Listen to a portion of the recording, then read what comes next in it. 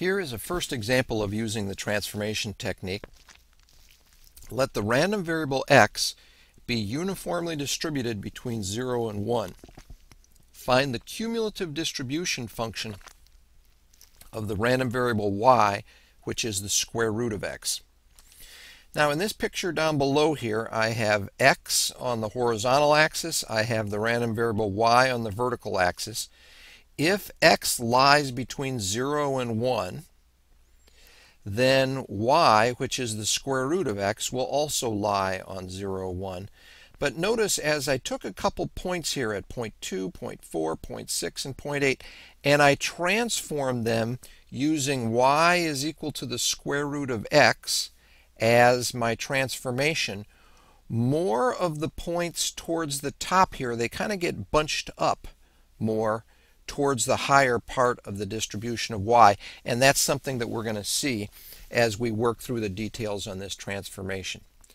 Go ahead and start out here with fx of x. Notice I've got to put in that capital X here as a subscript because it's not clear whether I'm dealing with x or I'm dealing with y, so I put in the subscript.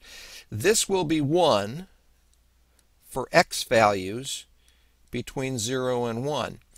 And because of that, to find the cumulative distribution function of x, remember we haven't brought y into the picture yet, this will be the integral from 0 up to x of the probability density function, which is 1 dw. And the integral of 1 dw is just going to be w evaluated between 0 and x. When you plug in x, you get just x.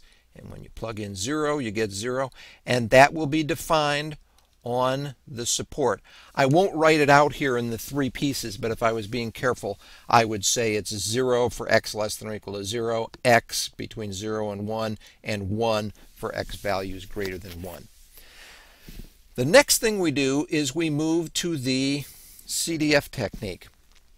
And in this technique, you always start out the same way. That's one thing nice about the CDF technique. You always start out by writing down the definition of the CDF of y, and there it is. That's always the first step with the CDF technique. Now the second step is also consistent in the CDF technique. You replace capital Y by its transformation. You replace y with the square root of x. Now the next step is to try to write the inequality here in terms of x alone. And you can do that by squaring both sides of that inequality, and you get this. Now remember, the probability x is less than or equal to something is just going to be the definition of the CDF of x, and that looks like this.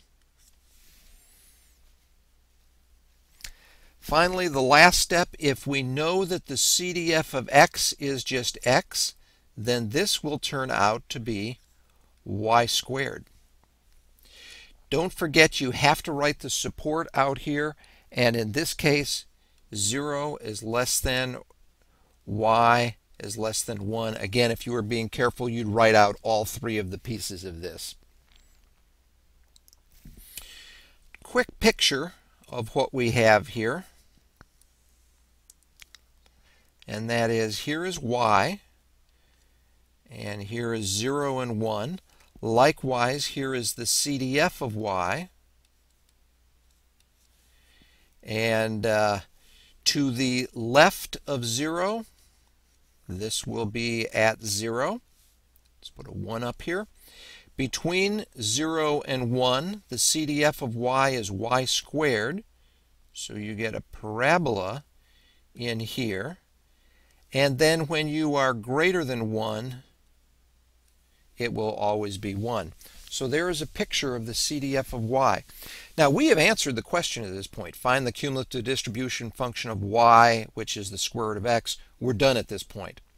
But if you wanted to find the density function, the probability density function, little f sub y of y.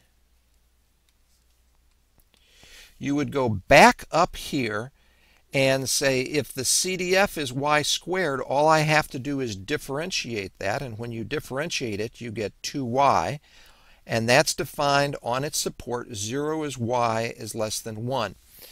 And this right here is a function which is basically just a ramp, and notice it has more density to the right, which is exactly what we suspected from our picture here that we drew at the beginning of solving this problem.